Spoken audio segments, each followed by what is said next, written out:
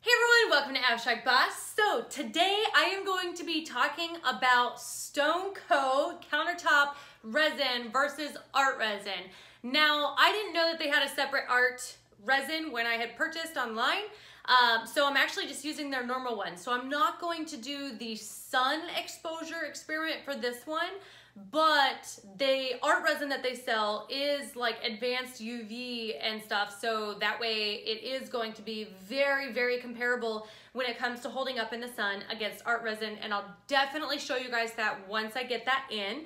Now, definitely check this out though, because I loved the whole experiment and I'll tell you all about it. The geodes look different because by the time I was done with the first one, I realized my mistakes and I fixed those for the second one. So the second one looks really awesome. They'll both look good, but y'all will see. And then if you guys love it as much as me, definitely check in the description below because I have a huge discount to be able to offer all of my fans and followers who watch this video. So let's get to it. All right, so the first thing I'm doing is I'm actually working with the stone coat first, and it is the exact same. It's a 1-to-1 measurement, just like art resin.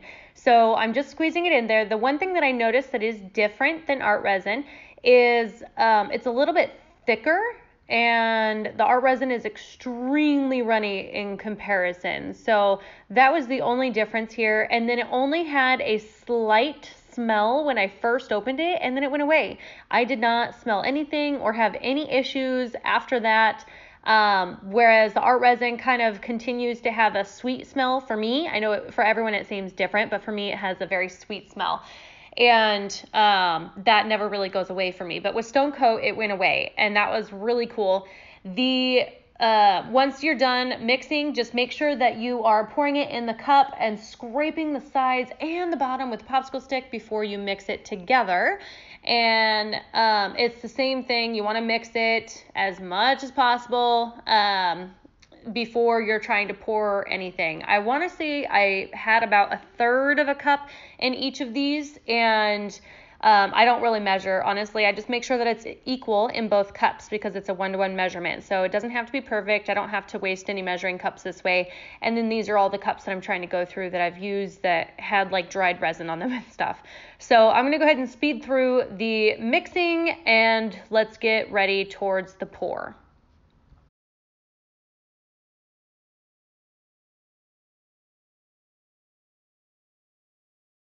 Okay, so now we are on to the mixing with our colors and pigments. Now I am using the liquid acrylic, and you want to follow that same rule, which is 1 to 10, and they're from Dollar Rowney.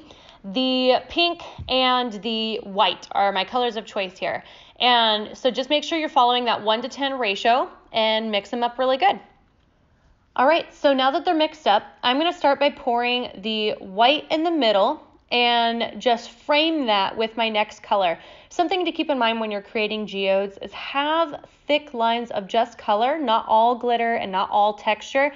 So this way you can decide if it's enough or if you want to add lines later. I actually did decide on this red one that I am going to add lines later. I wish I would have kept it as a circle, and I did notice that by the time I got to my next geode. But this one, I mean, it still turned out pretty cool. It's like a diamond on a circle, so it still looks neat, but just start with your center and then build out from there.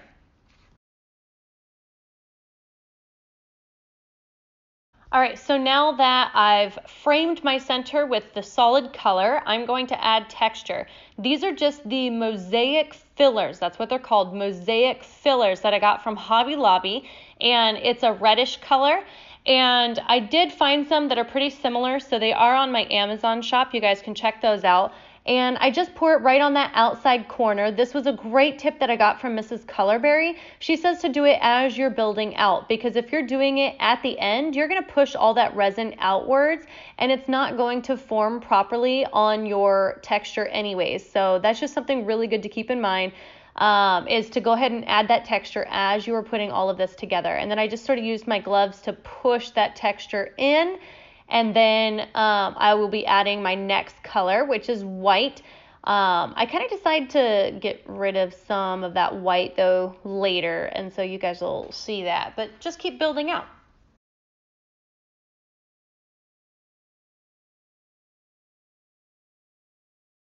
All right, now here shows the huge importance of having a leveled surface. This side of the table, no matter what I did, I could not get it level. So if you notice that white middle, it is running off. I'm so sad it's doing that. So what I decided to do was take my glove, and I'm just sort of mixing that white into the really pretty pink that's there.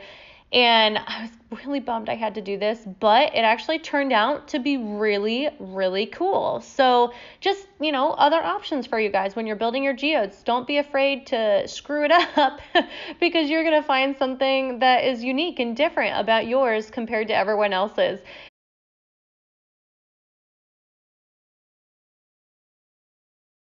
And I decided to add the confetti glitter. That's what that's called. And I got it at Walmart, confetti glitter. And I added that right over top this entire middle piece. And then I add the crushed marbles to the very center.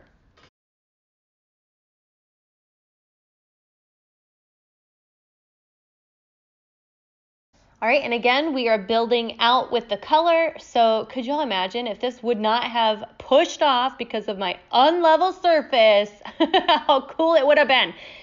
And then what I'm doing with my glove is I'm pushing all of this color out to the side. Notice that I'm not worried about it being nice and thick. I'm just worried about it being a little tacky. So that way when I pour my texture over top of it, the texture will sit there, it'll stay. Oh man, notice that white is growing even bigger, going off the side. Oh, I hate unlevel surfaces. All right, rant over. I'm sorry. So make sure that when you're adding that texture though, I did learn a really awesome tip, and that's to fold a corner of your plastic cup, or if you're using silicone, then even better. And that way it pours out quite nicely. So I'm squeezing it down at the bottom there to allow the texture to come out nicely. And then I'm just building it along my edge.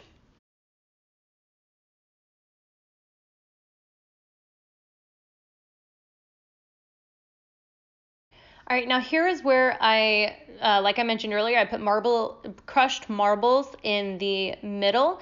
If you guys have not seen that video, I'll go ahead and link it up in the top right. But I want you to notice something because I'm going to speed through the rest of it.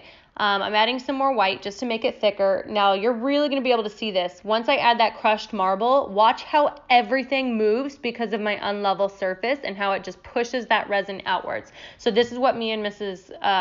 Colorberry and I were talking about, is it will push everything outwards because you're putting something that's very thick in there. Okay, so for all you beginners, make sure you guys are building that texture as you go. I didn't really have a good idea of what I wanted this geode to look like, and so that's why I ended up doing it afterwards, and that's my mistake. So just a good note for you guys to keep. So let me speed you through it so you can watch how it all just runs over.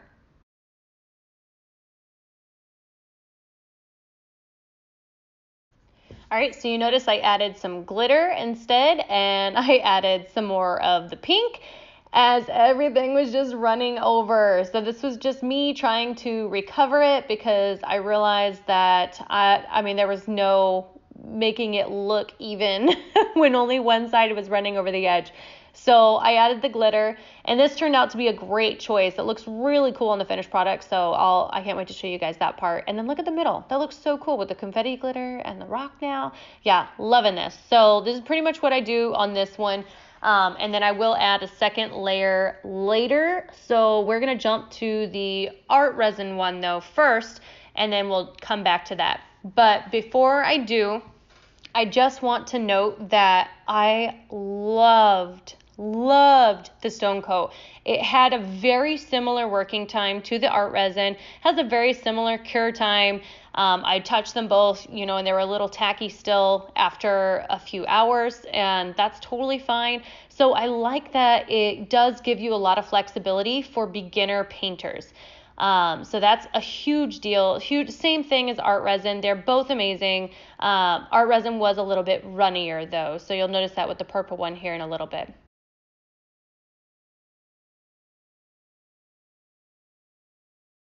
But I am using the purple from Liquitex Basics.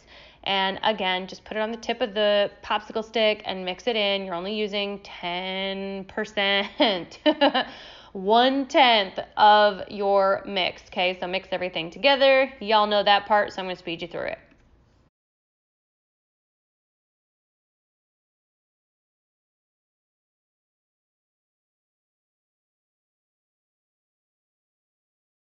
All right, so sped you through it, starting this one off the exact same way as I started the other one, except I decided to just do circle instead of diamond, and they both ended up looking awesome. So white in the middle, run the purple around it,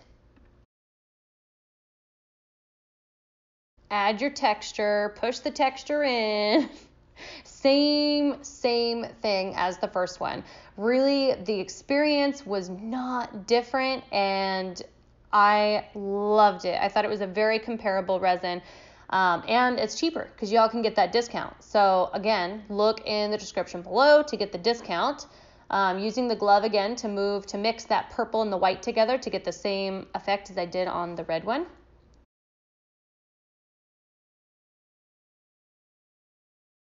Adding the confetti glitter.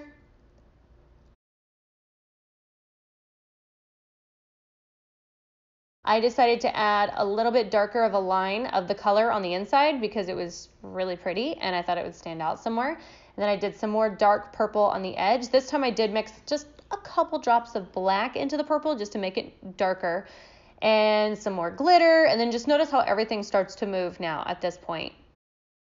It's all shifting to the right again, all moving. Oh, I hate it, but I love it too. It looks awesome.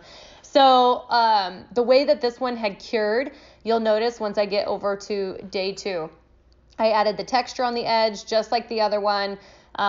This one, I think that dark purple on the middle, right around the marbles, ended up really bringing this one into a whole different feel than the red one. But you'll notice though, the very next day, a lot of this, you can see the white that I was priming underneath. And so I'm just putting some glitter on the outside of the geode just to cover that and seal it all in.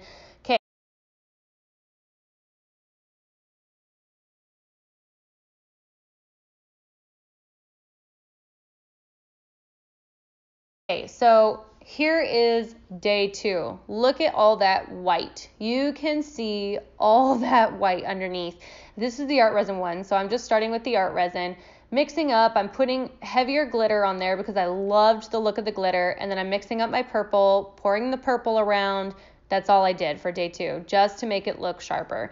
And then same thing with the red. I put the glitter, and then now I'm putting pink glitter, and then the pink ones. And then the red one, I am going to do a video later showing how big of a difference it looks when you add lines. Because this one, I know it's too plain for me. And so I am actually going to use lines, which I do not do often. So y'all will be able to see that and how I do that. And I learned some amazing tricks from the Mrs. Colorberry collaboration that I did with her, and I'm going to show y'all how to do those.